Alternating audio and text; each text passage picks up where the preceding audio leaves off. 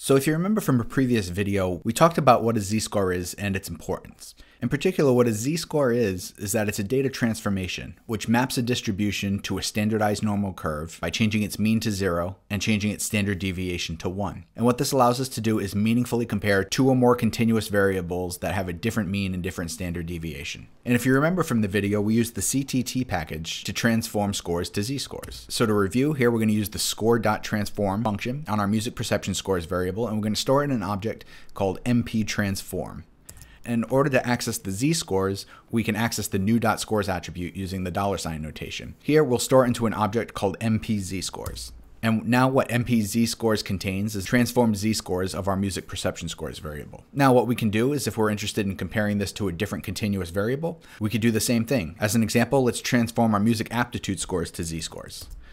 And now what we can do is we can look at the distributions and make meaningful comparisons. So here, because the mean is 0, we can make inferences about its skewness. So for example, our music perception scores has a larger difference between its median than the music aptitude scores. We can take a look at the overall range, and we can look at the distribution by thinking about quartiles, quantiles, or percentiles. If we use the psych package, we can use the describe function. We can get more information related to the central tendency and distribution of the data. Or if we're interested in comparing two different continuous scores stratified by the same categorical variable, we can use the describe by function,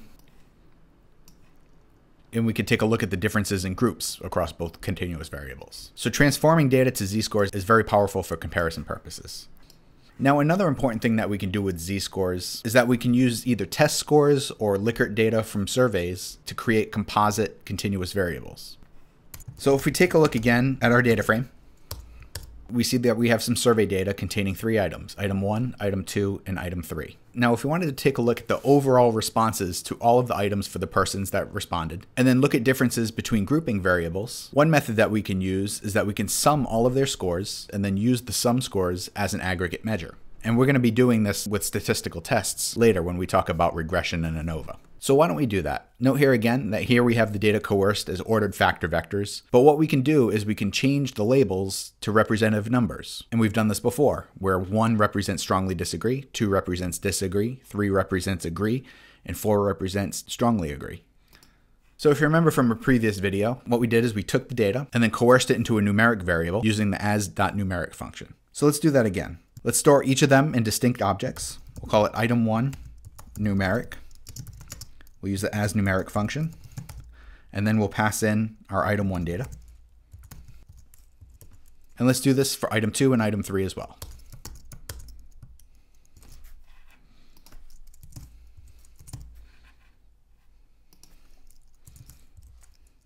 And then we'll run the code. And now let's store these 3 numeric vectors into its own data frame. We'll call the data frame items numeric. We'll use the data frame function, and then we'll pass in each of the vectors.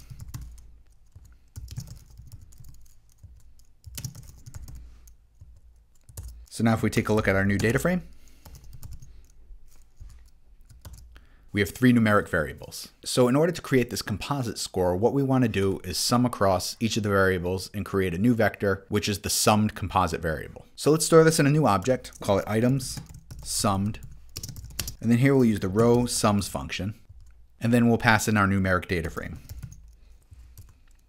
And then if we take a look at our new object, you'll see that we have the sum scores. Now, what you'll often see in the research literature, people will consider this a continuous variable. In particular, they consider it interval level data. And in order to run statistical tests, which we're going to conduct later, one of the assumptions of these tests is that the data that we're using are interval level data. But here, what these actually are summed categorical data. As you remember, 1 represents strongly disagree, 2 represents disagree, 3 represents agree, and 4 represents strongly agree. So fundamentally, they're not interval level data, they're ordinal data. So again, when you read the research literature, people will sum the scores and then think about these scores as an aggregate measure and then run statistics on them. But that's fundamentally wrong, because again, these are just summed count data or summed ordinal data. And when this is done, this is a huge validity concern for any of the inferences that they make from the data analysis. So what we need to do to prepare our data for statistical analyses that we're going to conduct later is that we can transform these to z-scores. And when we do so, they become interval level data with a specified unit of measure.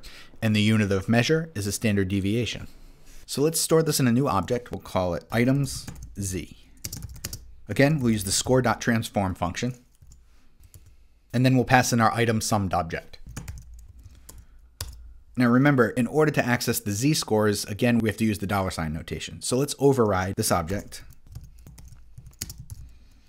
And then we'll take the object itself, and then we'll access the new.scores attribute.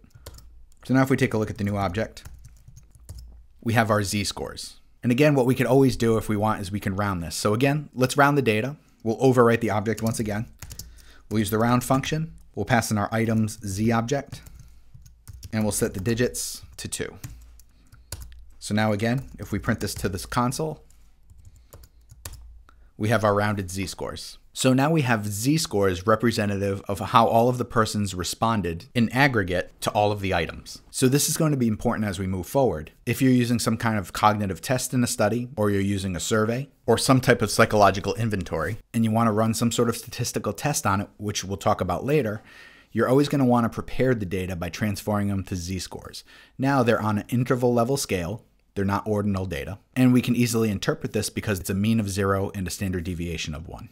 Again, if you read the research literature, you will commonly see people create a composite summed score variable and then run statistics on those summed scores. And that's a violation of a statistical assumption called interval level data. So it's important that we transform our data in order to properly conduct statistical analyses later, which meet the assumptions of the statistical tests. Otherwise, any inferences that we make from the data will not be valid.